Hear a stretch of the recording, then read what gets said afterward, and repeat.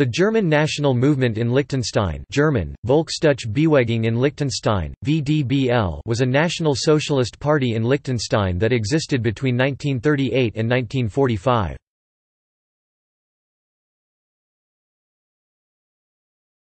Topic: Formation and ideology. The VDBL formed after the Anschluss of Austria in 1938, and advocated for the integration of Liechtenstein into the Greater German Reich. The organization disseminated its ideology through its newspaper, Der Umbruch.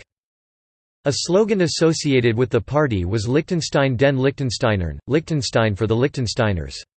This implied a radical populism that would threaten the allegiance of the people of Liechtenstein to ruling Prince Franz Joseph II.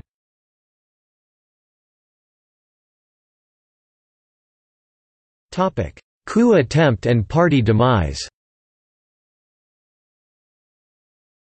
In March 1939, the VDBL staged an amateurish coup attempt, first trying to provoke a German intervention by burning swastikas, followed by declaring an Anschluss with Germany.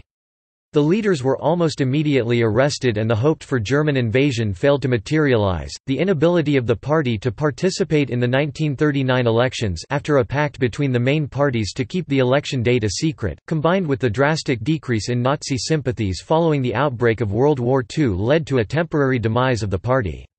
However, in June 1940 it was reconstituted under the leadership of Dr. Alphonse Goop. During 1941 and 1942, the party was involved in vehement anti-Semitic agitation, urging a solution to the country's presumed Jewish question, accusing Jewish families in Liechtenstein of spying for the Allies. By early 1943, the VDBL had become an embarrassment to Germany. Its recruitment for the Waffen-SS compromised Liechtenstein's neutrality, disquieting the Swiss. The German Ministry of Foreign Affairs in March 1943 forced the VDBL to hold talks with the Patriotic Union in Friedrichshafen under auspices of the Waffen-SS, in order to reach a fusion of both parties, which shared an anti-Bolshevik and anti-clerical program. Severely disappointed, Goop resigned as party leader. In the end the VU only consented to some cultural cooperation. When Germany's war fortunes declined, in July 1943 Der Umbruch was forbidden by the authorities. In 1946, party leaders were prosecuted for the 1939 coup attempt.